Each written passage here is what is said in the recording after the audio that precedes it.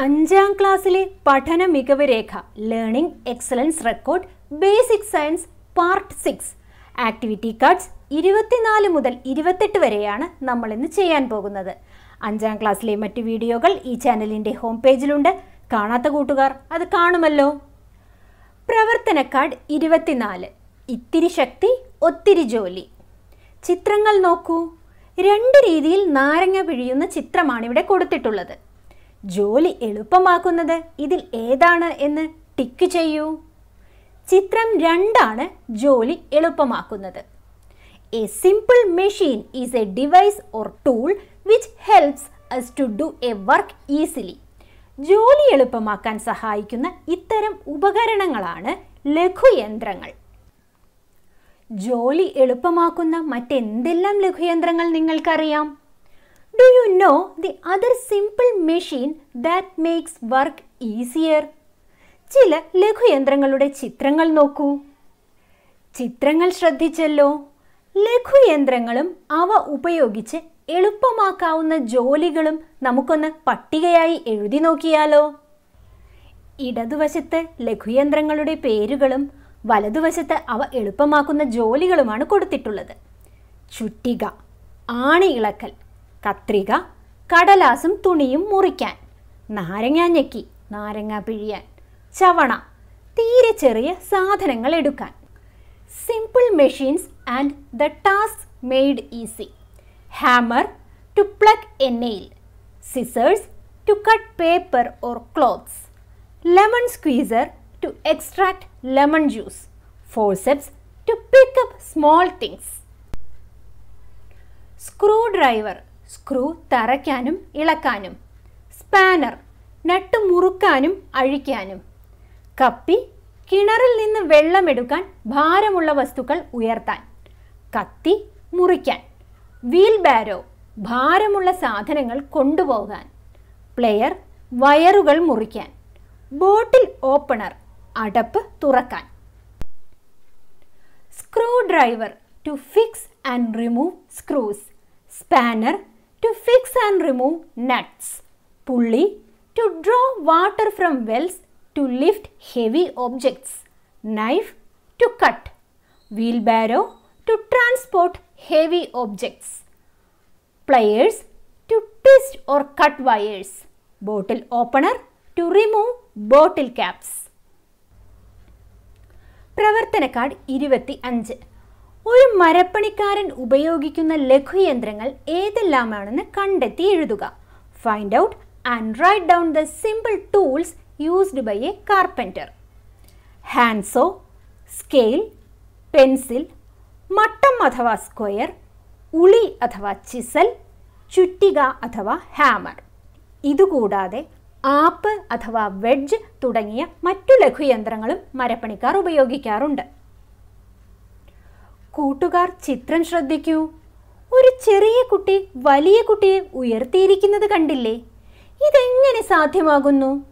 Seesaw ചലിക്കാൻ ആധാരമാകുന്ന കുറ്റിയും കുട്ടിയിരിക്കുന്ന സ്ഥാനവും നിരീക്ഷിച്ച് ഇതിൻ്റെ കാരണം എഴുതുക. Did you notice a small boy raising a big boy? How is it possible? Observe the peg or wood stump on which the seesaw is moving and the position of the big boy. What would be the reason for this? ഭാരം കൂടിയ ആൾ സീസോയുടെ മധ്യഭാഗത്തിന് അഥവാ ധാരത്തിനടുത്തായും ഭാരം കുറഞ്ഞ ആൾ സീസോയുടെ മധ്യഭാഗത്തു നിന്ന് പരമാവധി അകലത്തിലും, അതായത് സീസോയുടെ അറ്റത്തും ഇരിക്കണം. എങ്കിൽ ഭാരം കുറഞ്ഞ ആൾക്ക് ഭാരം കൂടിയ ആളെ ഉയർത്താനാകും. To play the seesaw, the heaviest person should sit close to the middle point or fulcrum and the low weight person should sit far away or at the edge from the middle point. So the low weight person can lift the heaviest person. ഈ ചിത്രം ഒന്ന് നോക്കൂ. ഒരാൾ പാരക്കോൽ ഉപയോഗിച്ച് കല്ല് ഉയർത്തുന്നത് കണ്ടല്ലോ. പാരക്കോൽ അതിനടിയിൽ വെച്ചിരിക്കുന്ന കല്ലിനെ ആധാരമാക്കിയാണ് ചലിക്കുന്നത്. അതുകൊണ്ട് പാരക്കോൽ ഒരു ഉത്തോലകമാണെന്ന് പറയാം. ഉത്തോലകത്തിന് അനുയോജ്യമായ വിശദീകരണം നൽകുക. ഒരു നിശ്ചിത ബിന്ദുവിനെ ആധാരമാക്കി ചലിക്കുന്ന ദൃഢദണ്ഡുകളാണ് ഉത്തോലകങ്ങൾ. ഉത്തോലകം ചലിക്കാൻ ആധാരമാകുന്ന ബിന്ദുവാണ് ധാരം. ഉത്തോലകം ചലിക്കാൻ ആധാരമാകുന്ന ബിന്ദുവാണ് ധാരം. നാം പ്രയോഗിക്കുന്ന ബലത്തെ യത്നം എന്ന് പറയുന്നു. യത്നം ഉപയോഗിച്ച് നേരിടുന്ന പ്രതിരോധമാണ് രോധം. Have you seen a man lifting a stone with a stick? The crowbar moves a stone placed beneath it. So it can be said that crowbar is a lever. Give an explanation suitable for a lever. Levers are rigid rods that are free to turn about on a fixed point. The point about which a lever turns is called the fulcrum. The point about which a lever turns is called the fulcrum. The force we apply is called effort. The resistive force that is encountered by the effort is called resistance. ചുവടെ കൊടുത്തിരിക്കുന്ന ഉത്തോലകങ്ങളിൽ ധാരം, രോധം, യത്നം എന്നിവ എവിടെയെല്ലാമാണെന്ന് കണ്ടെത്തി എഴുതാമോ? Wheel ബാരോ, clip, stapler, ചവണ, കത്രിക, നാരങ്ങാഞ്ഞെക്കി എന്നിവയുടെയൊക്കെ ചിത്രമാണ് ഇവിടെ കൊടുത്തിട്ടുള്ളത്. ഇവയിൽ ഓരോന്നിലും ധാരം, രോധം, യത്നം എന്നിവ എവിടെയൊക്കെയാണ് എന്ന് അടയാളപ്പെടുത്തിയിട്ടുണ്ട്. കൂട്ടുകാർ ശ്രദ്ധിച്ചു നോക്കി വായിച്ച് മനസ്സിലാക്കുമല്ലോ. ഈ ചിത്രങ്ങളിൽ കാണുന്നത് കട്ടിംഗ് പ്ലെയർ, കത്തി, ചുറ്റിക, ബോട്ടിൽ ഓപ്പണർ, പാക്കുവെട്ടി എന്നിവയുടെ ചിത്രമാണ്.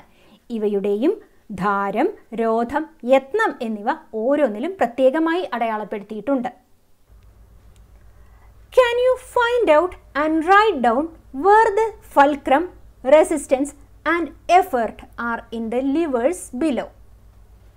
Wheelbarrow, clip, stapler, forceps, scissors, lemon squeezer. ഇതിൽ E എന്നെഴുതിയത് effort, F എന്നെഴുതിയത് fulcrum, R എന്നെഴുതിയത് resistance. ഈ ചിത്രങ്ങളിൽ തന്നിരിക്കുന്ന കട്ടിംഗ് പ്ലെയർ, നൈഫ്, ഹാമർ, ബോട്ടിൽ ഓപ്പണർ, അരിക്കനട്ട് കട്ടർ എന്നീ ചിത്രങ്ങളിലും എഫർട്ടിൻ്റെ സ്ഥാനത്ത് ഇ എന്നും റെസിസ്റ്റൻസിൻ്റെ സ്ഥാനത്ത് ആർ എന്നും ഫൾക്രത്തിൻ്റെ സ്ഥാനത്ത് എഫ് എന്നും അടയാളപ്പെടുത്തിയിട്ടുണ്ട്. ധാരം, രോധം, യത്നം എന്നിവയുടെ സ്ഥാനത്തിനനുസരിച്ച് ഉത്തോലകങ്ങളെ മൂന്നായി തിരിച്ചിട്ടുണ്ട്. മുകളിൽ നൽകിയ ഉത്തോലകങ്ങളെ തരംതിരിക്കാമോ? ഒന്നാം വർഗ ഉത്തോലകങ്ങൾ, അതായത് ധാരം, രോധത്തിനും യത്നത്തിനും മധ്യത്തിൽ. അതിനുള്ള ഉദാഹരണങ്ങളാണ് ക്ലിപ്പ്, കത്രിക, കട്ടിംഗ് പ്ലെയർ. രണ്ടാം വർഗ ഉത്തോലകങ്ങൾ, രോധം ധാരത്തിനും യത്നത്തിനും മധ്യത്തിൽ. അതിനുള്ള ഉദാഹരണങ്ങളാണ് പാക്കുവെട്ടി, നാരങ്ങാഞ്ഞെക്കി, ബോട്ടിൽ ഓപ്പണർ, ആണി ഇളക്കുന്ന ചുറ്റിക, കത്തി, വീൽ ബാരോ. മൂന്നാം വർഗ ഉത്തോലകങ്ങൾ, യത്നം ധാരത്തിനും രോധത്തിനും മധ്യത്തിൽ. അതിനുള്ള ഉദാഹരണങ്ങളാണ് stapler, ചവണ. The levers are divided into three according to the position of the fulcrum, resistance and effort. Classify the levers in the above picture and write down the table below. First class levers. Fulcrum is between resistance and effort. Examples: clip, scissors, cutting plier. Second class levers. Resistance in between fulcrum and effort. Examples: nutcracker, lemon squeezer, bottle opener, nail hammer, wheelbarrow. Third class levers. Effort is between fulcrum and resistance. Examples: stapler, forceps. ഈ പ്രവർത്തനം ചെയ്തു നോക്കൂ.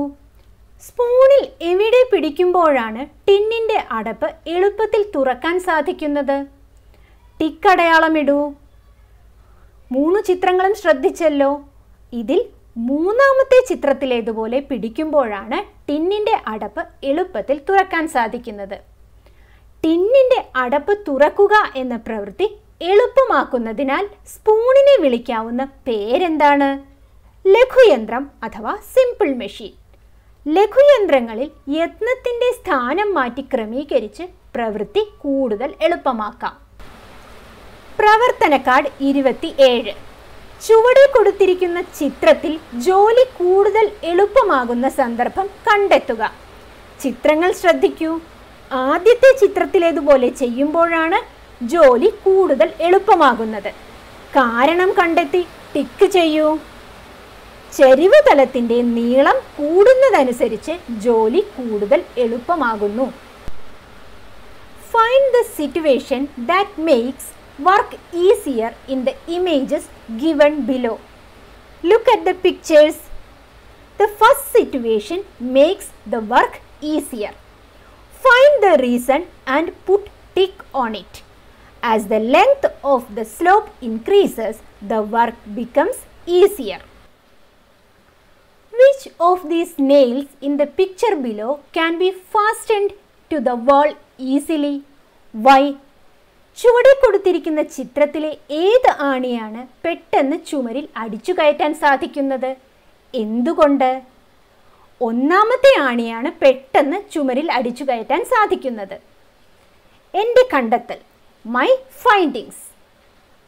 ഒന്നാമത്തെ ആണി അനായാസം ചുമരിൽ അടിച്ചു കയറ്റാൻ സാധിക്കുന്നത് അതിൻ്റെ അഗ്രഭാഗത്ത് ചെരിവ് തലങ്ങൾ ഉള്ളതുകൊണ്ടാണ്. It is easy to hammer nail 1 into a wall because the end of the nail has inclined surfaces. മലമുകളിലേക്ക് ഒരു റോഡ് ഉണ്ടാക്കണം. നേരെ ഉണ്ടാക്കിയാൽ ഒരുപാട് ദൂരം കുറയും. എന്നിട്ടും എഞ്ചിനീയർ നിർദ്ദേശിച്ചത് വളഞ്ഞു ചുറ്റിക്കയറുന്ന ഒരു റോഡ് നിർമ്മിക്കാമെന്നാണ്. എഞ്ചിനീയർ ഇങ്ങനെ പറഞ്ഞതിൻ്റെ കാരണം വിശദമാക്കുക. You want to make a road to the top of the hill. Making it straight will reduce a lot of distance. Yet, the engineer suggested that a winding road could be built. Explain why the engineer said so. കുത്തനെയുള്ള ഒരു റോഡിലൂടെ മല കയറാൻ വിഷമമാണ്. വളഞ്ഞു ചുറ്റിക്കയറുന്ന റോഡിൻ്റെ ചരിഞ്ഞ പ്രതലത്തിലൂടെ മല കയറാൻ എളുപ്പമാണ്. It is difficult to climb up the hill through a straight road. It will be easy to climb through a winding road because it is easy to climb up through an inclined plane. പ്രവർത്തന card 28. ഇതൊരു ഉത്തോലകത്തിൻ്റെ ചിത്രമാണ്. ഈ ചിത്രത്തിലെ ഭാരം മുകളിലേക്ക് ഉയർത്തണമെങ്കിൽ നാം എങ്ങോട്ടാണ് ബലം പ്രയോഗിക്കേണ്ടത്? താഴേക്ക്. Where should we apply force if the weight is to be lifted upwards? Downwards. ബലം പ്രയോഗിക്കുന്നതിൻ്റെ ദിശ മാറ്റി ജോലി കൂടുതൽ എളുപ്പമുള്ളതാക്കാം. Changing the direction of the force can make the work easier. കപ്പി ഉപയോഗിക്കുമ്പോൾ വെള്ളം വലിക്കുന്നത് എളുപ്പമാകുന്നു. എന്തുകൊണ്ട്? ഒരു കപ്പി ഉപയോഗിച്ച് വെള്ളം കോരുമ്പോൾ നാം താഴേക്കാണ്, അതായത് ഗുരുത്വാകർഷണ ബലത്തിൻ്റെ അതേ ദിശയിലേക്കാണ് ബലം പ്രയോഗിക്കുന്നത്. അതിനാൽ ഭാരമുള്ള വസ്തു എളുപ്പത്തിൽ പൊക്കിയെടുക്കാൻ സാധിക്കുന്നു. It is easier to draw water using a pulley. Why? When we draw water with a pulley, we apply force downwards, that is in the same direction of gravity. So the heavy object can be lifted easily. ചിത്രം നോക്കൂ. ഭാരം ഉയർത്താൻ കപ്പി ഉപയോഗിച്ചിരിക്കുന്നത് കണ്ടില്ലേ? കപ്പി ഉപയോഗിക്കുന്ന മറ്റു സന്ദർഭങ്ങൾ രേഖപ്പെടുത്തുക. Did you see the pulley used to lift the weights? Write other instances where the pulley is used. കിണറിൽ നിന്ന് വെള്ളം കോരാൻ, വ്യവസായശാലകളിൽ, സ്കൂളിൽ പതാക ഉയർത്താൻ, സിനിമാ തിയേറ്ററുകളിലെ കർട്ടൻ ഉയർത്താൻ, ക്രെയിനുകളിൽ, ലിഫ്റ്റുകളിൽ, ജിംനേഷ്യത്തിലെ ഉപകരണങ്ങളിൽ. To draw water from a well, in factories, to hoist the flag at school, to raise the curtain in cinema theaters, on cranes, in the elevators, in the equipments in gym. പ്രവർത്തന card 28. നിത്യജീവിതത്തിൽ നാം ഉപയോഗിക്കുന്ന വിവിധ ലഘുയന്ത്രങ്ങളുടെ ചിത്രങ്ങൾ ശേഖരിച്ച് album തയ്യാറാക്കൂ. ചിത്രങ്ങൾ നോക്കൂ. Stapler, forceps, cutting player, scissors, നട്ട് cracker, lemon squeezer ഇവയെല്ലാം നിത്യജീവിതത്തിൽ നാം ഉപയോഗിക്കുന്ന ലഘുയന്ത്രങ്ങൾക്ക് ഉദാഹരണങ്ങളാണ്. ഇനി നമുക്ക് വിവിധ തരത്തിലുള്ള ലഘുയന്ത്രങ്ങൾ ഏതൊക്കെയാണെന്ന് നോക്കാം. ടൈപ്സ് ഓഫ് സിമ്പിൾ മെഷീൻസ്: ഉത്തോലകം അഥവാ ലിവർ, ചെരിവുതലം അഥവാ ഇൻക്ലൈൻഡ് പ്ലെയിൻ, കപ്പി അഥവാ പുള്ളി, ചക്രവും ദണ്ഡും അഥവാ wheel and axle, screw, app അഥവാ വെഡ്ജസ്. വ്യവസായശാലകളിലും മറ്റ് തൊഴിൽ മേഖലകളിലും ഉപയോഗിക്കുന്ന ലഘുയന്ത്രങ്ങൾക്കുള്ള ഉദാഹരണങ്ങളാണ് ഈ ചിത്രങ്ങളിൽ കാണുന്നത്. കൂടുതൽ ചിത്രങ്ങൾ കണ്ടെത്തി കൂട്ടുകാർ കൂട്ടിച്ചേർക്കുമല്ലോ. 5ാം ക്ലാസ്സിലെ പഠന മികവ് രേഖ ബേസിക് സയൻസ് പാർട്ട് 6 കൂട്ടുകാർക്ക് കൃത്യമായി മനസ്സിലായില്ലേ? ബാക്കി ഭാഗവുമായി വീണ്ടും കാണാം.